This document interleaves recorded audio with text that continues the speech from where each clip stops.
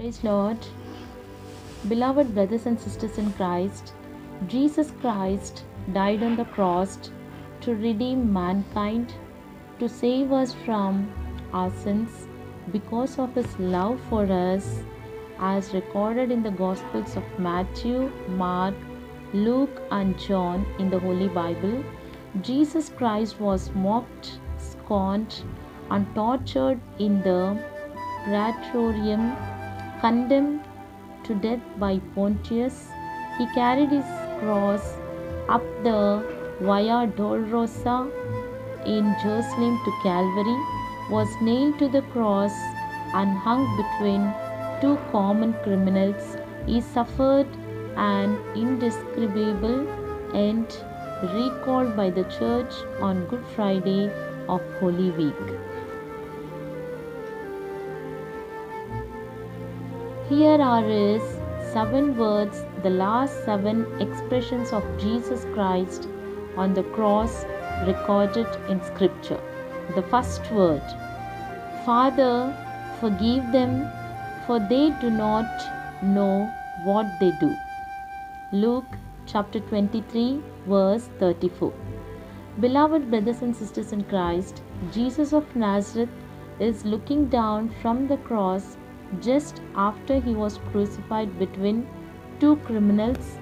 He sees the soldiers who have mocked, scourged, and tortured him, and who have just nailed him to the cross. He probably remembers those who have sentenced him, Caiaphas, and the high priest of the Sanhedrin. Pilate realized it was out of envy that they handed him over.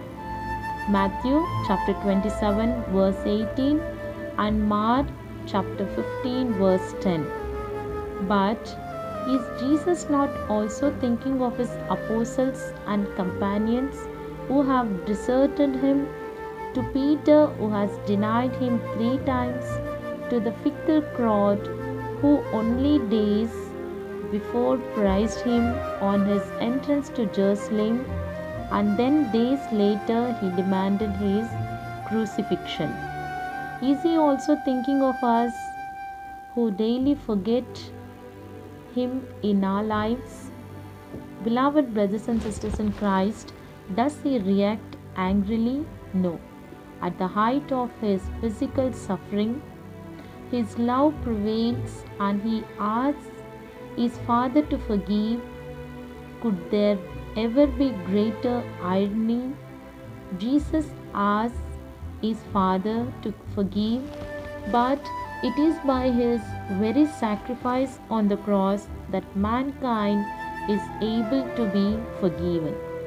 Right up to his final hours on earth, Jesus preaches forgiveness. He teaches forgiveness in the Lord's Prayer.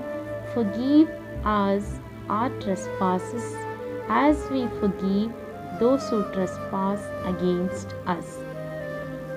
Matthew chapter 6 verse 12. When asked by Peter how many times should we forgive someone, Jesus answers 70 times 7. Matthew chapter 18 verse 21 and 22. He forgives the paralytic at Capernaum. Mark chapter 2 verse 3 to 12. The sinful woman who anointed him in the home of Simon the Pharisee. Luke chapter 7 verse 37 to 48. And the adulteress caught in the act and about to be stoned. John chapter 8 verses 1 to 11. During the institution of the Eucharist at the Lord's Supper, Jesus tells them to drink of the cup. Drink of it, all of you, for this is my blood of the covenant, which is poured out for many for the forgiveness of sins. Matthew chapter 26 verses 27 and 28.